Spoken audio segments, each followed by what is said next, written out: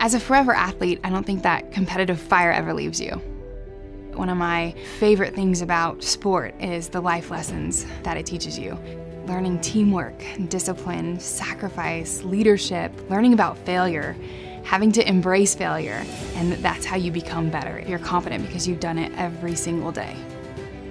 Some of those details that I focus on as an athlete, I would say, would just be hustle and drive and passion. I hate to lose. Every morning thinking, what are my competitors doing that I'm not doing?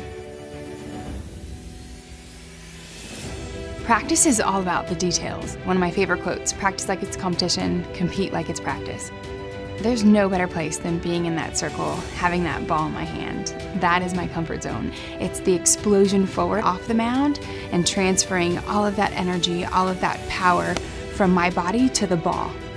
We all have greatness within us. It takes a lot of hard work, a lot of sacrifice, doing those extra little things that the majority of athletes aren't willing to do. And there's no sense just going halfway. If you're gonna do something, do it with everything that you have. That's where champions are made, when nobody's looking, just you in the game. One of the greatest gifts of this game is you can go 0 for 20, and then you get up to that plate and you get that winning hit. Those last 20 at-bats mean nothing. If there's a swing left, if there's a pitch left, there's an opportunity. Go take it.